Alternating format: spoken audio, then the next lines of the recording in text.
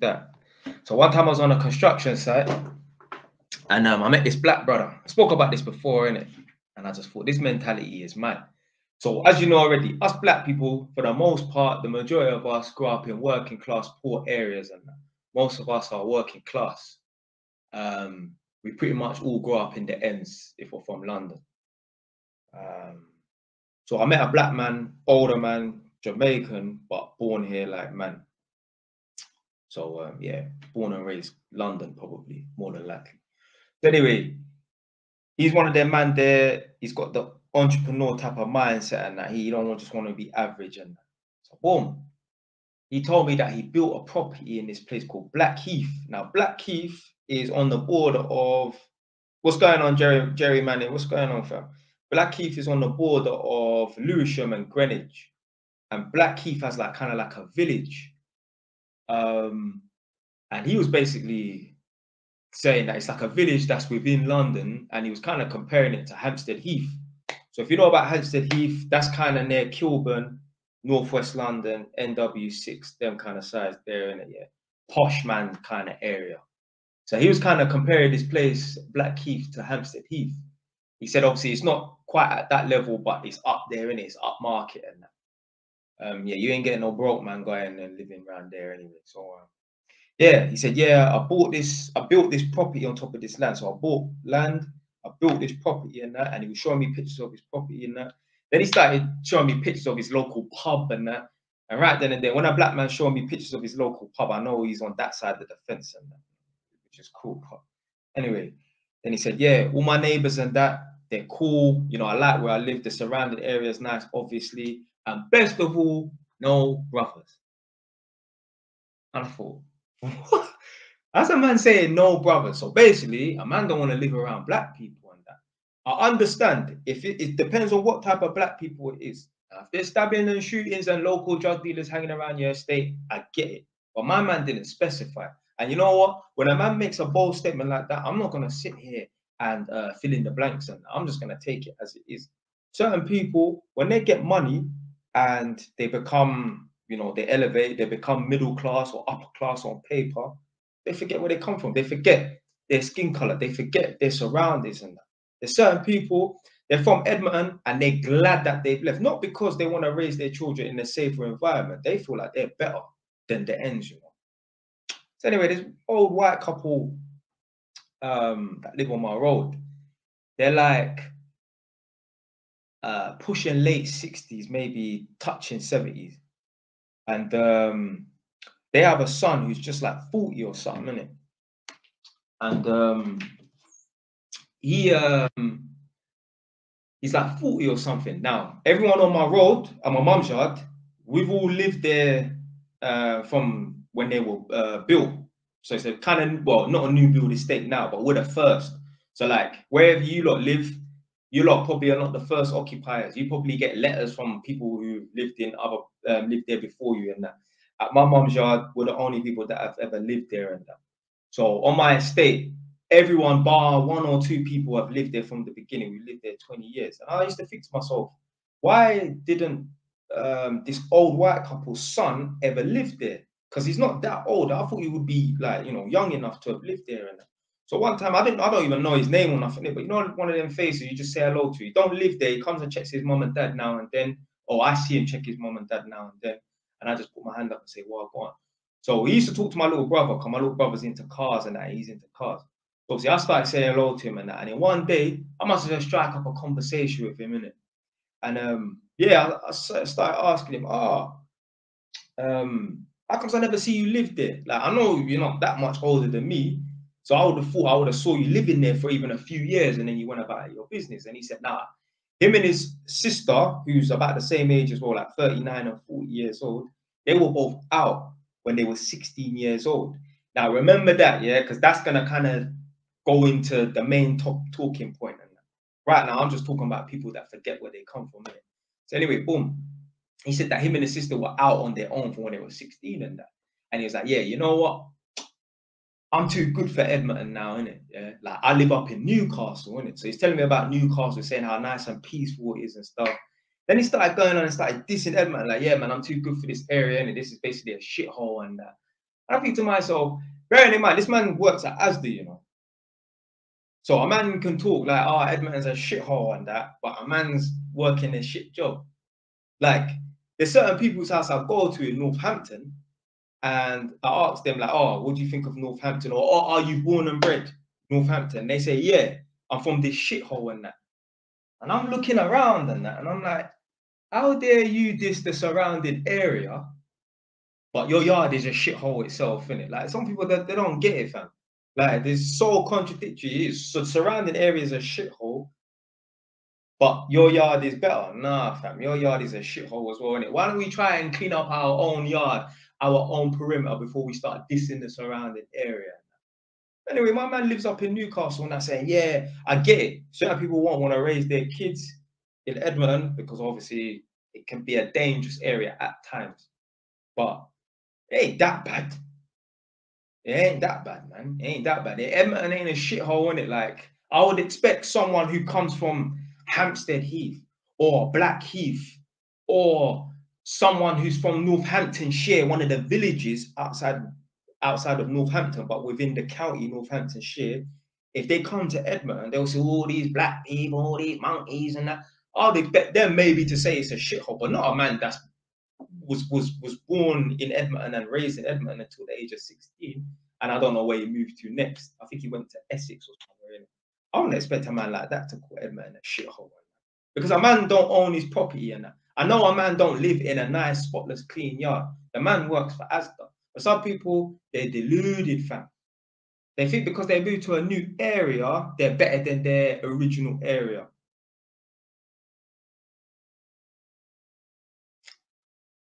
There's some people, they can pull the wool over people's eyes as well, or at least try. So let's say, for example, if you don't know where Edmonton is, Edmonton's at the top of North London. Boom. Us Northern liners, even just London people in general, we don't travel, you know. We don't go to neighbouring areas, really. Only certain men do that because they're trapping. You understand? But for the most part, we don't leave London. Like, we go to other little areas in London, but we don't really leave London unless we got a reason to. So, like, you got Edmonton, which is at the north, the top of North London. Then you got one area called Harlow. That's like, I mean, depending on how fast you drive, innit? 15, 20-minute drive. Once you get onto the fast road and that, a 15, 20-minute drive.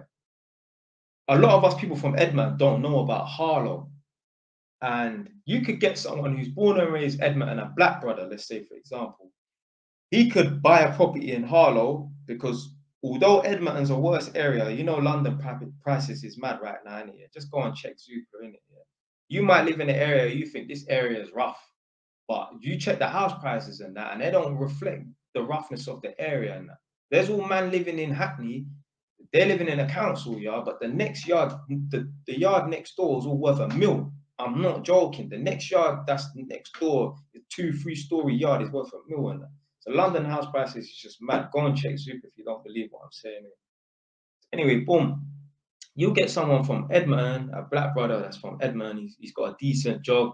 He decides to buy a property in Harlow, and he will come back to the ends and that and say to the people them around him, like, you know, family and friends that he grew up with on his estate, yeah, man, I moved to Harlow and that. It's a nice area. And yeah, my neighbors are cool. I don't smell anyone burning weed. I don't hear police sirens all the time. I don't even see the police. Yeah, everyone on my road, they drive a nice car. And a man will pull the wool over certain man's eyes, but they can't fool me, you know. See, because people in Edmonton, they're not going to do a background check. They're not going to research Harlow. They're just going to take a man's word for it, innit? Yeah? But really and truly, somewhere like Harlow, it's just another working class area outside of Edmonton, outside of London. Check back in 10 years, 15 years time. Somewhere like Harlow, that will be another Edmonton. That will be another end, you know. There will be stabbings and shootings. The people them that are from around those kind of areas like Harlow and Chipping Ongar and then kind of Essexy, Hertfordshire border type of areas, they say that places like Harlow is a shithole. But you will get some black brother that, or a black gal that can only afford to buy a property there, shared ownership or whatever in it. Yeah, it's more affordable. They will buy a property in Harlow and come back to the ends with toffee nose and try and pretend that where they're from is a shithole, when really they're just in another potential shithole that's just, I don't know, 30 something, 20 something miles up the road. But no one in the ends knows that, so they can kind of pull the wool over people's eyes and that. There's people from the ends, Tottenham, maybe even Hackney, that have moved to Romford, acting like Romford's so nice and posh and oh, it's not dangerous and that. Romford, certain parts of Romford's a shithole, you know. You know the type of area, like, there's two places, Harold Hill or Harold Wood. I think it's Harold Wood that is the shit area. They're both next to each other. One's the nice area, one's the shit area. And one of the areas, whichever one's the shit area, you know the type of areas there where you got them people that they go to pick up their ute in their dressing gown, or they go to the local shop in their dressing gown. These all do that up here, you know, in Northampton. You know, where my flat is 15 minutes away, which is still in Northampton. The road that my flat sits on is just like a normal residential road, and there's a shop, just a little convenience off license on the corner, little corner shop ran by Indian people. Anyway, them same people that's in that Romford area there, that Harold Wood or whatever it is, in it, wherever the dead areas in Romford. Romford's a big area, and they got little sub areas around there, Chadwell Heath and them places there. I've got family in all three of them. Well, Romford and Chadwell Heath and Collier Row and that. Anyway, boom. I will be at that shop now and then, innit? And that's obviously I was there a lot because obviously I was renovating the flat. And I will see these white girls walking down the road in their dressing gown with no trainers on, you know, walking down the road in socks, maybe even barefooted, you know. This is the kind of nonsense that you see around this area. I've even seen someone in the fucking in the local shopping center around the corner from my yard here, in their dressing gown during the day, 2 p.m. So madness. Even me, I could try and pull the wool over certain people's eyes right now. I could go back to Edmonton and say, yeah, where I live, Northampton, oh, it's lovely. Yeah. All my neighbors, they're all cool and that. As long as they don't watch my YouTube channel, because obviously you will know that I mash up a couple of people around there. All my neighbors are all cool and that. There's no police. I hardly ever see the police. And when I do, they're not chasing someone down the road and that. There's not clusters of gangs and that. Oh, it's lovely and that. That would be I ain't want to swear, that would be a rascal life. This area is dead. Yeah, it looks rough. But I could go back to the ends and lie to people and say, yeah, where I live now is beautiful. Because no one's coming up here to verify my story. They're just going to believe what comes out of my mouth. There's a lot of people that do that. They move to a dead, mediocre area and they'll try to act like it's all lovely and that when they leave the ends. Nothing worse than a fake person. I hate people that, like, don't get twisted. Man, for move out of their area. You know, life is about moving on and evolving and that. If you are a person who, if you're born and raised in Tottenham and you've lived there for 50 years, that is not good. That is not a good sign. You know, a part of elevating in life is about literally even moving area. You could even move to the neighboring area. If you've lived in the same house for 50 years or in the same postcode for 50 years, but there's a problem there. I don't feel like you're the type of person who's making progressive steps in that. Because a part of moving on in life is literally about maybe moving and leaving your geographical area. But that don't mean you forget about where you come from. That don't mean you're supposed to go back to the ends and show off and act like you're living the high life and that. But still, you shouldn't be living in the same area for 50 years. You should be moving on. Just don't diss the ends that you come from, innit? Because that made you. Me, everything that I know, all the life experiences, good and bad, made me the man I am today. Man, love going back to my area. Like, I've been living up here for 2 years now, and when I was first going back down and talking about on the live stream, I don't like this area, I want to go back to Edmonton and that. Some people probably think, oh yeah, that will just wear off after a couple months and that. No, man, still have the same energy in it, yeah. And I think it's even getting worse and that. Man, I bought back some chicken wings earlier so I bought back some chicken earlier. I bought some chicken from the chicken and chip shop in Wood Green. Brought it back home last night. My girls put it on, warmed it up in the oven and that. And I'm tasting Wood Green, you know. I'm tasting the ends through the chicken. I'm all thinking, bro, I have to go back there now to get some more chicken, bro. Literally, man, I want to be close back to the ends. I don't have to live in the postcode N9. I don't have to live in Edmonton. I want to be close. I love going back to my area. Even yesterday when I was there, come out in the morning, it's like 10 o'clock at night, 10 o'clock in the morning, put on my flip-flops. I just went and spun the block. I live on an estate. I just went and walked around the estate and like, get me, man, soak up that Edmonton oxygen. Love where I come from. But there's certain man, yeah, just to take me through still. Why is it not highlighting a comment? Yeah. So yeah, man, I love going back, but certain man, they just, I don't know what's wrong with them, innit? You know, they move out of the area, they get a little bit of money, they buy a property in another area with a gal. So put it this way, if you didn't you know, go into partnership with a gal, you'll still be at your mum's yard. See, the certain man right now, they don't live in the ends no more. And they live with and they moved out of the ends only because they got a girl. Only because they're going on halves with a mortgage with a gal, or they got youths with a gal. These same man, if they didn't go halves with a gal, or they didn't knock up and breed up a gal, they will still be at their mum's yard on the ends. But a certain man, they forget themselves. They forget that it's because they're with a gal and that. That's the reason why they're able to move out.